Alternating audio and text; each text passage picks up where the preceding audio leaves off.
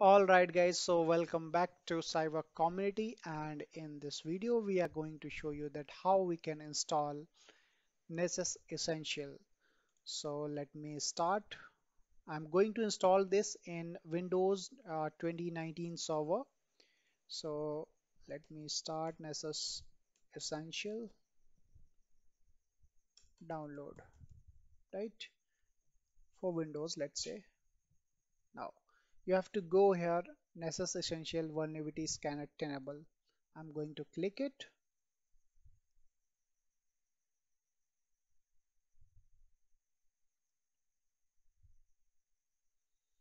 Okay, great. So what you have to do, if you can see, this page will open and it will ask for your first name, last name, and business email. Why they are asking for business email? Because they will send the activation code. So I'm going to give my name. Sorry, my bad. And let's say the okay, email something I'm giving here, right? So let's get started.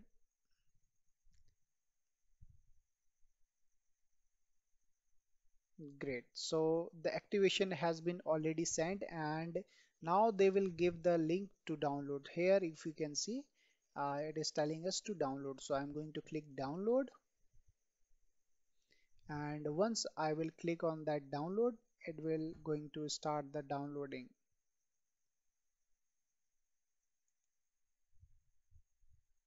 Okay, so here it is going to show you all the options. See, whether in which version you want to want to install, whether it's Ubuntu, Mac OS, Amazon. So whatever, if you have Kali Linux, you can install in that as well. So I'm going to install it for Windows. I'm searching for Windows, where it is. Okay, see, this is 78, 10 for this is only for the 32-bit, right? But we need for 64-bit. So here we have for Windows Server 12, 16 and 19 and 22. So I'm going to click on this and I agree. Now it has been started. Let me show you. So the size of this essential is near about having 450 MB. So definitely it is going to take the time, might be, I don't know what's the time it is going to take. It totally depends on your internet speed. So if you can see, my internet speed is slow, just at 200 KB per second. So I'll stop the video here, and again once it will complete, I'll continue.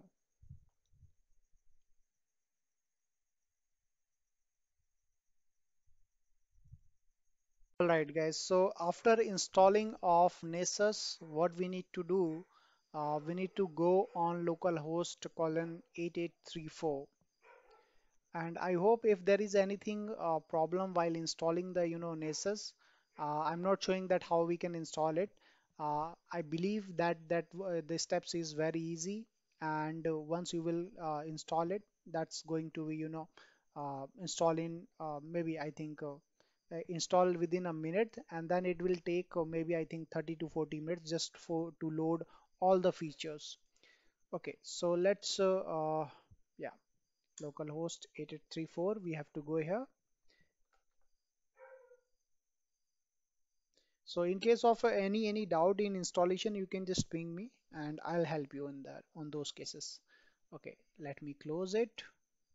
Okay, so once this thing will open, what you have to do, you have to go in policies.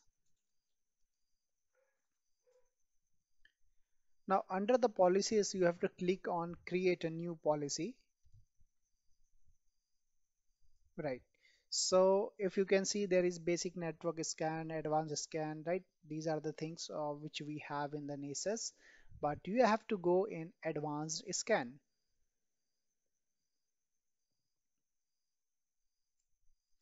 Now in the advanced scan, you have to go in basics. Okay, let me go in the basics. We are already in the basics, right? So we have to give the name here. Let's say I'm giving network policy, right? Network policy. And description, if you want, you can give, let's say, scanning a network, right? And then you have to move towards the discovery. Let's click on the discovery. Now if you can see here, ping the remote host, right? So we don't want to ping from here, right? So let's, okay, establishing connection, please wait. uh, there is something error, it is coming, might be of network issue. Okay,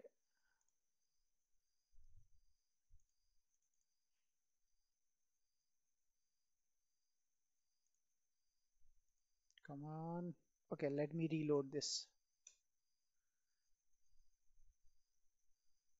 Okay, compiling plugins again, might be it is downloading something else because it has been updated. So this type of things you will get in the starting of the installation. When you will installing the Nessus, you will get it because it will take much time to compile the plugins. So now it is again compiling for me. Might be there is some update, or might be something, there are new things, new plugins. So it is compiling again. So let's wait for a minute, and we'll see after that.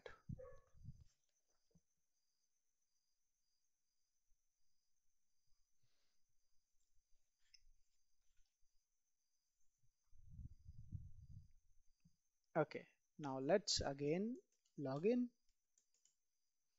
I have choose the password admin. Great. So we were there, right? So let's unping this. We already have the ping the remote host, right? So we don't want to ping. We have done this. Now, what is the next step we have to do? We have to go in the port scanning. And in the port scanning, if you can see here, verify open TCP. So we need to check it. Great. So after port scanning, we need to directly go in the reports. In the reports, make sure that these checks is already enabled. And after checking all these things, we have to go in the advanced. Now in the advanced, make sure that this is already enabled. Enable safe checks, right? And we have to also check more things like yeah, max number of concurrent sessions, right? So we need to enter unlimited. Unlimited. This is a step-by-step process. I hope you are understanding. Now we need to go in the credentials.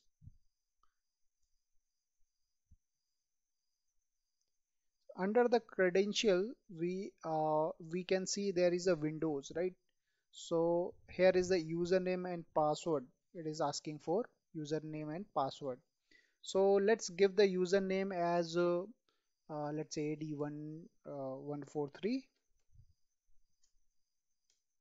and the password, whatever, let's say password is keyword T at the rate 123. Password is this one I have entered, keyword T at the rate 123. I have entered this password. Now what I will do, I will just save it. Okay. Okay, name is required. So network policy, scanning a network. Great. And again, let's check credentials. Everything is here, right? Let's check in the plugins now. So these are the plugins and these are the vulnerabilities it will check. So let me click on save. Right. So if you can see, we already have this created the network policy. Now what you have to do from the next time, uh, this is the one time process, right? Now you have to scan a network. So you have to go in my scans, just click on that, create a new scan. right? And after that, let's click on the this is as per your options whether you have to click on that basic network scan or advanced scan, right? So what I'm going to click on that, I'm going to click on network scan. Where it is the network scan?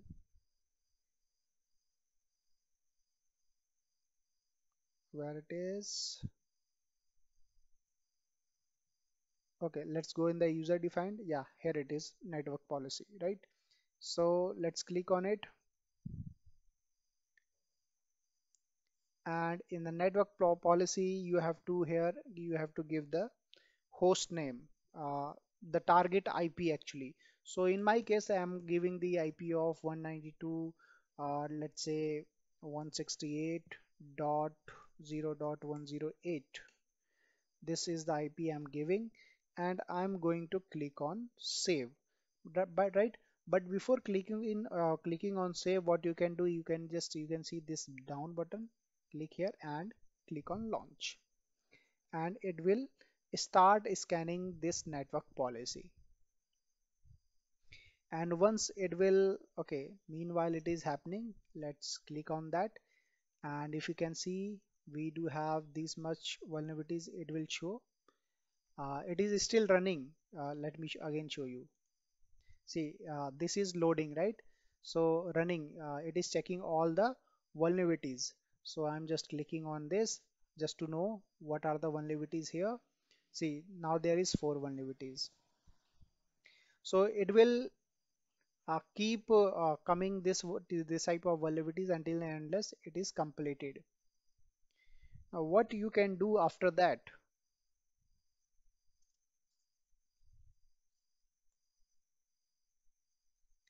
So let's say if you want to check more details about the vulnerability, so I'm going to click just SME multiple issues, right?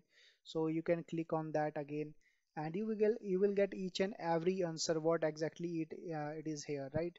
So let's say here the same thing, what exactly the vulnerability is, where you have to cover all those things.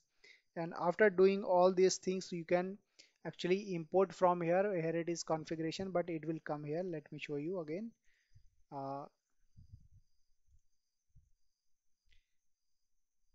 from here, right? So you have to click here and you can directly import, and you can import it. So I believe this lab is understandable, and if in case of any doubts, just let me know. You can post in the Telegram group. There is a comment section. You can go in the comment and you can ask any type of details, whatever you think you are stuck in any problem while installing, while doing this lab. You are most welcome to give your question, and I will give your the answer of your questions.